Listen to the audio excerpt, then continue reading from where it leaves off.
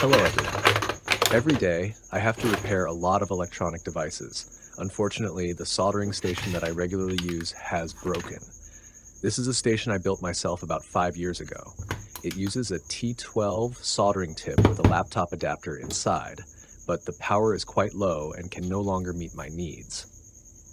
After thoroughly researching the soldering stations available on the market, I decided to buy a new one for myself.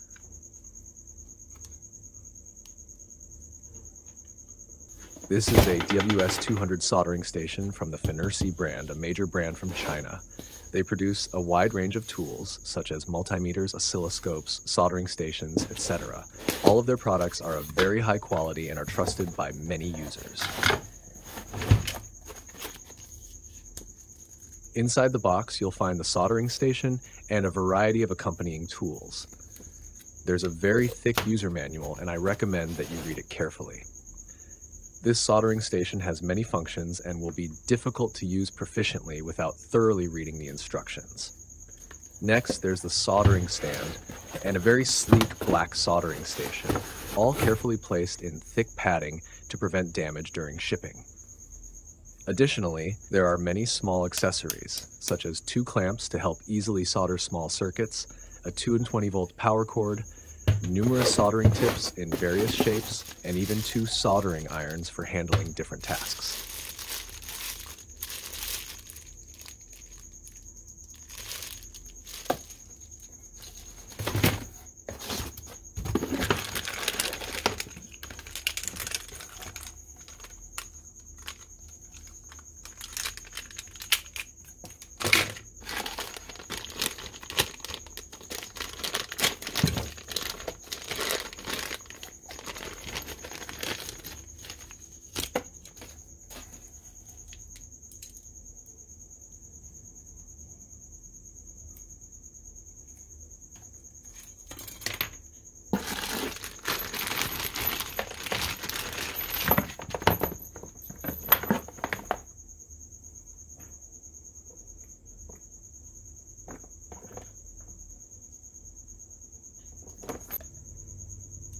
First, I will disassemble this soldering station to see what's inside.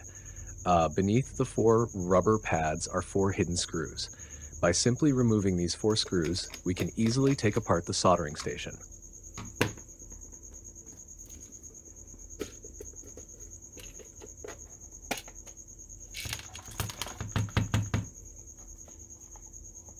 It can be seen that this soldering station is divided into 2 parts. The bottom contains a switching power supply module, which, based on my experience, has a power output of about 300 watts. The upper part houses the control circuit, display, and control buttons. These 2 sections are connected by a cable.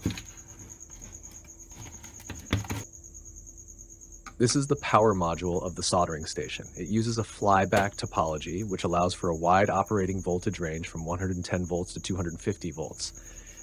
You can use it with any power outlet around the world. We can see that it has a fairly large switching transformer, a main MOSFET rated for 20 amp mounted on a heatsink, and a UC3843 control IC. This power module can easily provide up to 300 watts of at an input voltage of 220 volts.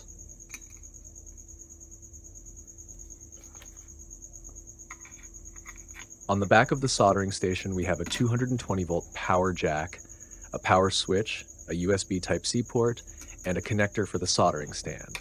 This is a unique feature of this station. When you place the soldering iron on the stand, the station immediately goes into sleep mode.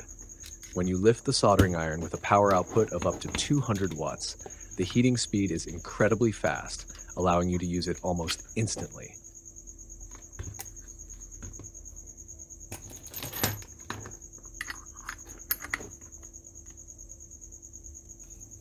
Next, I will disassemble the control module.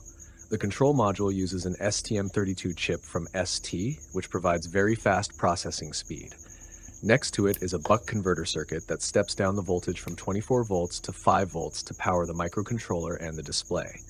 Additionally, it features a low-noise op-amp and a high-power P-channel MOSFET. The op-amp amplifies the voltage received from the sensor of the soldering tip and sends the signal to the microcontroller. The microcontroller then controls the MOSFET using a PID algorithm. This allows the soldering tip to heat up very quickly and maintain a highly stable temperature.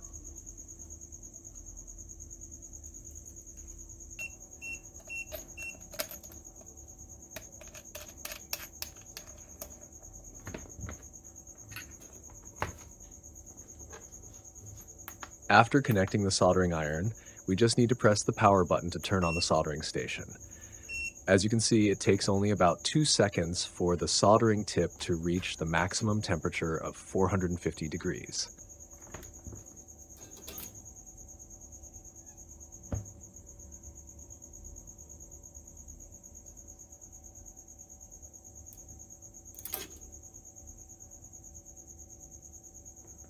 When you're done soldering, simply place the soldering iron on the stand and the station will enter sleep mode. When you need to use it again, just lift the soldering iron and you can start working immediately. This feature is truly amazing. You can also press the mode button to switch to a graphical display mode. In this mode, you can monitor the temperature and power curve. However, to be honest, I prefer using it in the normal mode.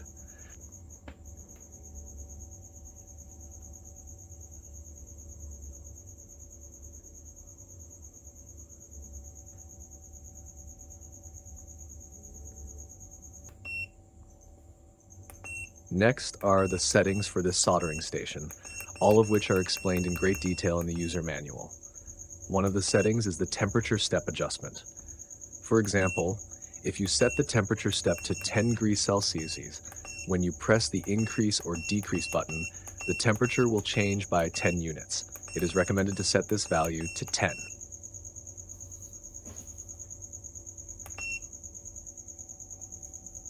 On the next page, you can set the sleep temperature and the idle time before the soldering station turns off. I usually set the sleep temperature to 150 degrees Celsius and the idle time to 5 minutes. The next page allows you to set shortcut keys. You can assign 3 temperature levels that you frequently use. Simply press the selection button and you can instantly switch to these preset temperatures.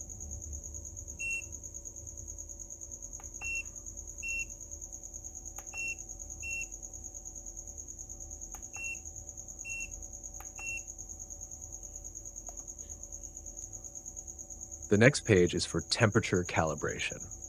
You'll need an accurate thermometer to start the calibration process. Generally, we don't use this function often. Additionally, you can adjust the screen brightness and the speaker volume on the following page. Here I've plugged the soldering station into a watt meter. You can see that in standby mode, it only consumes 1 watts. You can leave it plugged in continuously without worrying about high power consumption. Once the soldering station reaches the set temperature, it only consumes less than 20 watts to maintain that temperature, making it very energy efficient.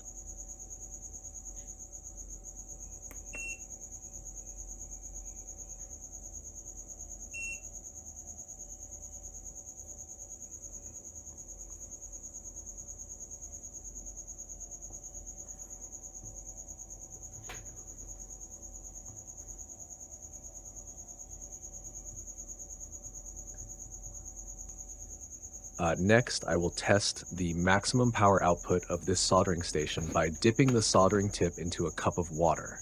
First, I will try with the C245 tip. You can see the power consumption reaching up to 200 watts, exactly as specified by the manufacturer.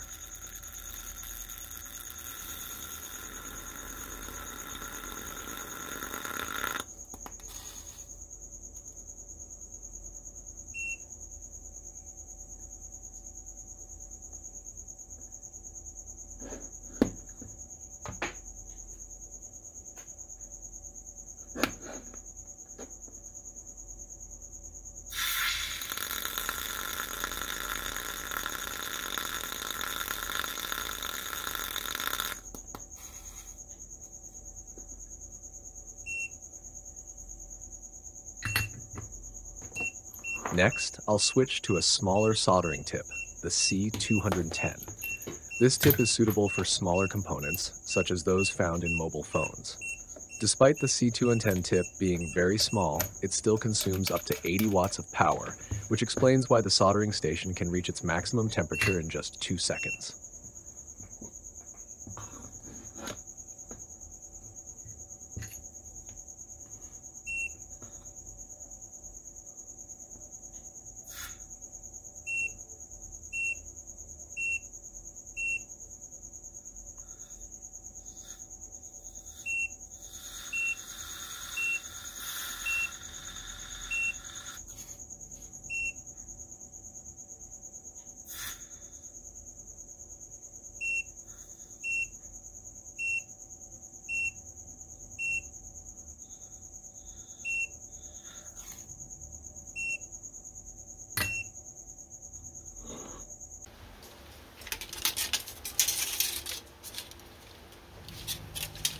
If those tests haven't convinced you yet, take a look at this experiment. Here I have a 0.3mm thick copper strip clamped between 2 large aluminum heat sinks. My previous soldering iron struggled with this test, but with the DWS-200 soldering station, it's effortless. It easily melts 16 strands of solder. It's truly impressive.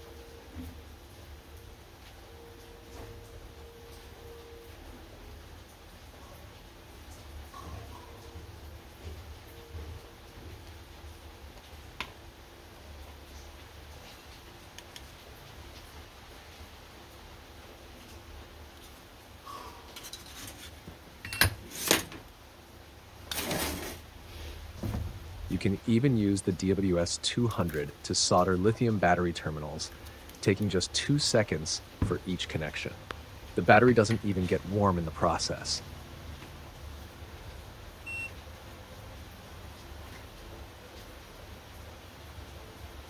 After all the tests, I can confidently say that this is the best soldering station I've ever had.